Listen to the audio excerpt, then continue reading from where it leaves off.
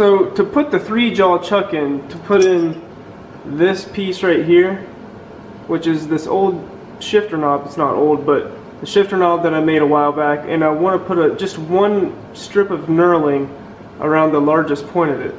So I want to put the 3-jaw chuck in so I can use this knurling tool to do that. Now in order to put the 3-jaw chuck in, I just take this drawbar loose to take the R8 collet out.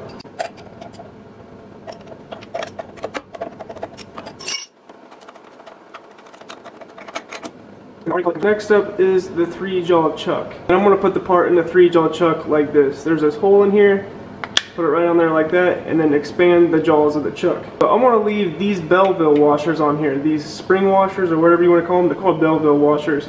I'm going to keep those on there. Those are for the power drawbar. But I'm just going to go ahead and leave them on there.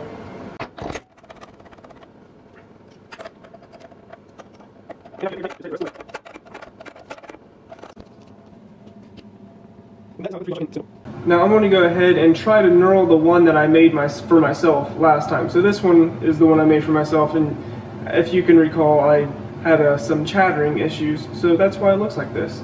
Anyway, I'm going to do this one first and try to set this in there and knurl it. Now one thing that I forgot to mention is I always put the speed setting when I do any mill turning. I put the speed setting on the lowest setting basically. So I'm going to go very low RPM. I think somewhere around 100 RPM would probably suffice for these knurling tools like this.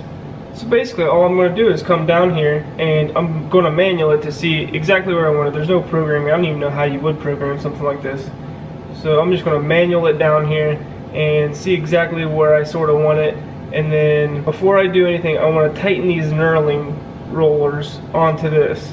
And after I do that, and then I'm going to start the speed and just go from there and see what happens. Like I said, this first one is a test part, and then we're going to do a real one.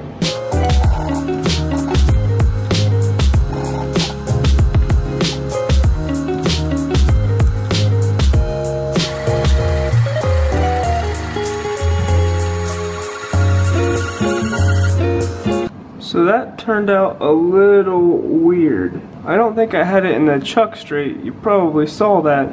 And I didn't want to take it back out because then I would risk moving the wheels and then therefore messing up the pattern. So I'm going to go a little bit more and just see what happens here. Maybe try to align this back up. When I do the other one, I'm going to make sure, I'm going to take the indicator in there and make sure this is perfectly concentric. So here is the knurl on the test piece. And mind you, this is 303 stainless steel, so it's rather hard. And it turned out lopsided. So hopefully that doesn't happen with this one, because that would just be unfortunate. So I'm making sure it's not going to be lopsided. With this one, it wasn't fully indicated in the chuck, so that's what I'm doing here, indicating it in the chuck, make sure this is straight. And then I'm going to try a different method here. Rather than clamping on the piece, I found that this is supposed to do 2 inches, like a 2-inch wide piece. Well, this is only like 1 3/4 maybe, and it still won't get the little rollers around the part. So I found that once I have these closer together, as close as I can, then everything will be more straight. I mean, there's a little bit of wiggle room here, but then they both are together. I mean, one's not going to be up this way and the other one's that way. So we're going to try that out, and I hope that it works out okay. I'm probably not going to do as big of a strip like I did on this one, just a smaller one, and then I'll polish it afterwards.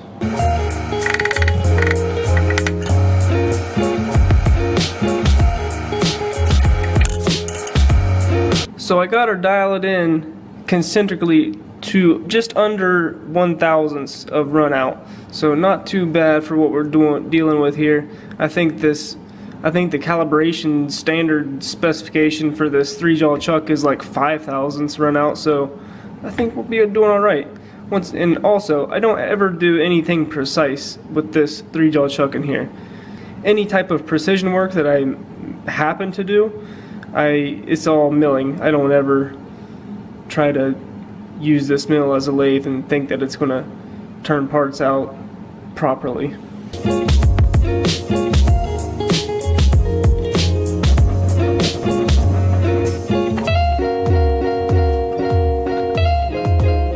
So I think I'm going to leave it at that. I know it's not technically a really nice knurl, but this thing is not very easy to do, and I don't necessarily want to put that much load because I'm essentially using it as a bump knurl rather than like a clamp knurling tool, because it won't fit over top of this, nor can I find one that can fit over top of this large of stock. So all the customer really wanted was just a nice grip around the outside, so that's kind of what that is.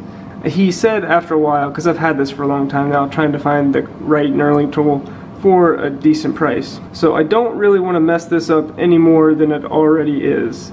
Not that it's messed up at all right now, but I don't really want to go any further with this because it looks halfway decent right now, and I can go ahead and polish it and make it look good.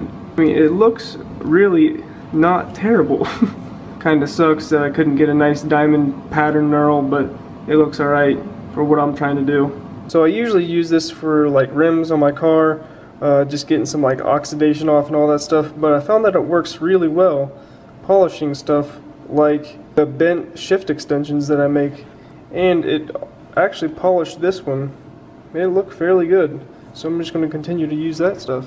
Also, to polish stuff like this, I use the drill and I put the tap back in the drill and then I run it back into the threads, and then I can turn it and polish it. Works great.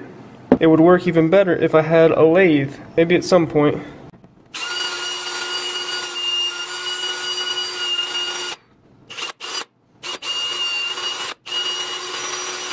I think that's all I can do for that one.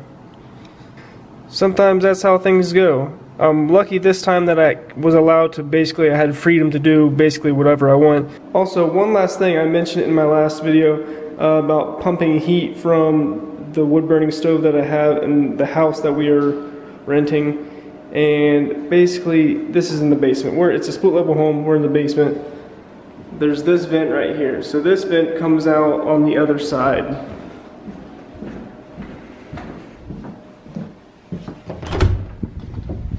So that's the garage right there.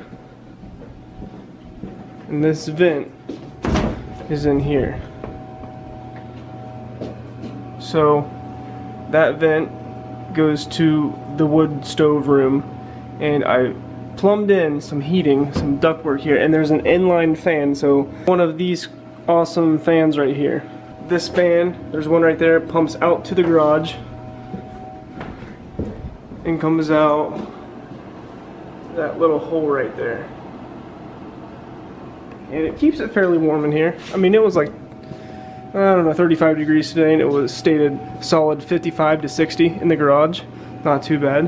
And then I have an inline fan going to the rest of the house, and it's always on. I can turn them on, off and on whenever I want, and I did that in hopes to pump heat to the rest of the house. Yeah, we're about almost 60 in here. Not too bad. So that is it for now. So didn't really turn out the way I originally intended it to be, but at least we tried something, and it wasn't very expensive. I think that tool was around like 30 bucks off Amazon. I didn't really want to try anything expensive because I didn't want this to happen, and I bought a $150 tool or something like that.